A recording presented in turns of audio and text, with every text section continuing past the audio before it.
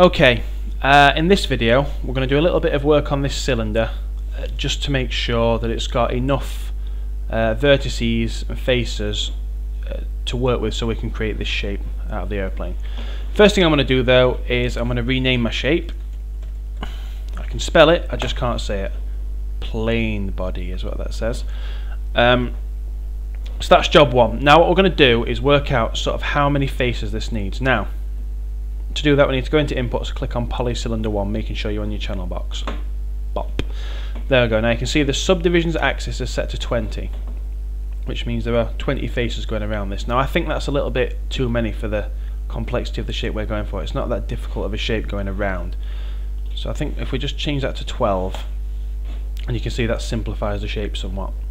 Next thing we're going to do is we're going to divide this shape down here like chopping a sausage.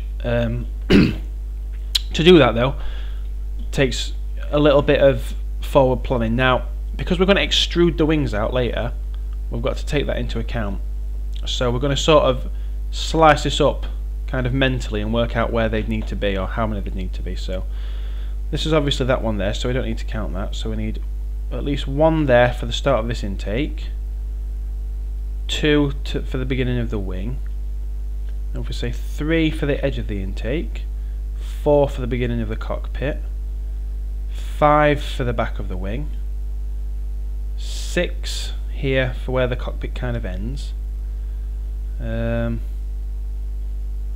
then we really need one next one down here I think, which would be 7, and then 1 for the front of this back wing, 8, 1 for the back of the back wing, 9, and then to get this curve here you'd say maybe 10.